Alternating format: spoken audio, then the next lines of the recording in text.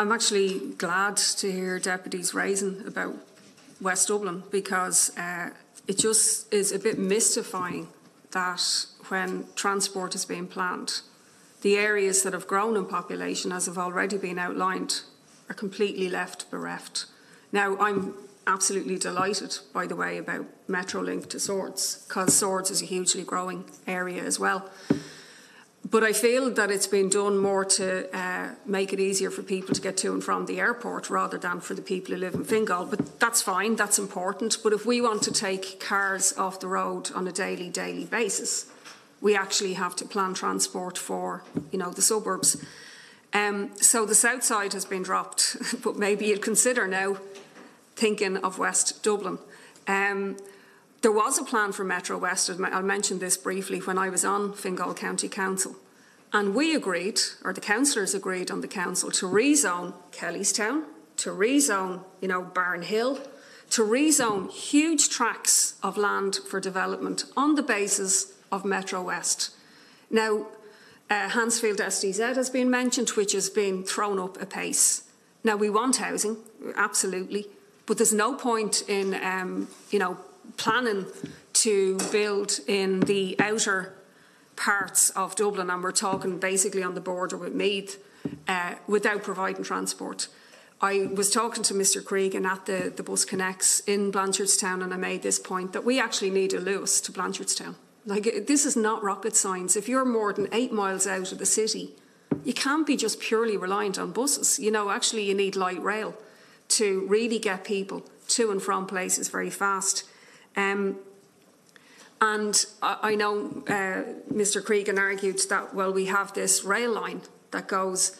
The rail line doesn't go to where the population has actually increased. People in Mulhuddard, people in Tyrrellstown, people in parts of Ongar can't get access to the rail line. And anyway, it's not frequent enough. I know it will be electrified at some point, and I welcome that, but it still won't cater for example, we've designed a proposal to extend the Luas to Dublin 15 from Broombridge.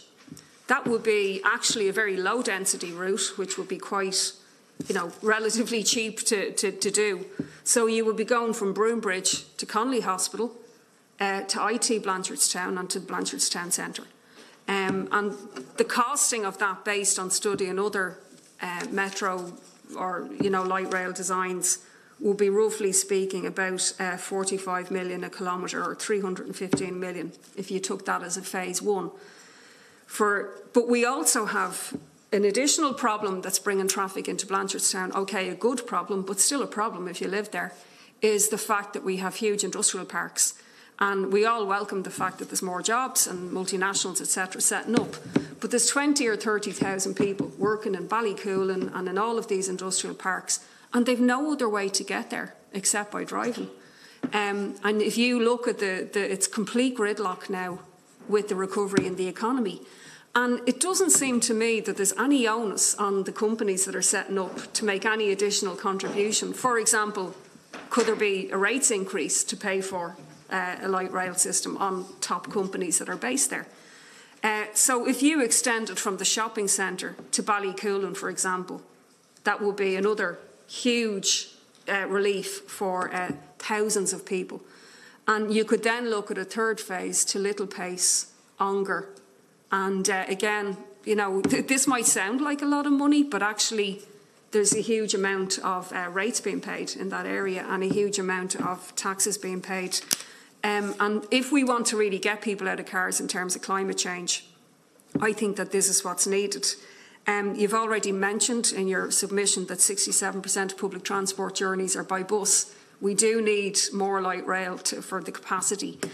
And I'll just finish with the BusConnects. We've already spoken on this a lot, and one of the major problems with it is it was cutting some of the local bus services, or else it was making people make 2 journeys rather than 1.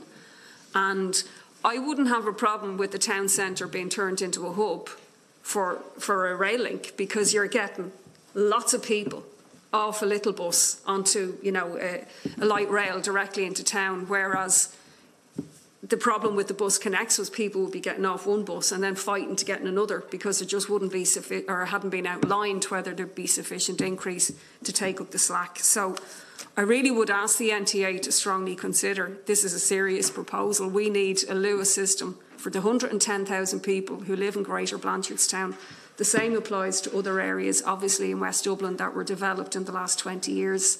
And it is very sad for people to see, again, Ranelagh, which is just outside the city centre. Why would you need a metro to Ranelagh? You know, there'd be just no real need for that. Not in the sense of the same urgency for your 8 and 10 miles out of the city with tens of thousands of people living there. So this is something that I feel is absolutely necessary, and we have to campaign for and make it a big issue. Thank you. I just have a few words of wisdom myself. First of all, I'd like to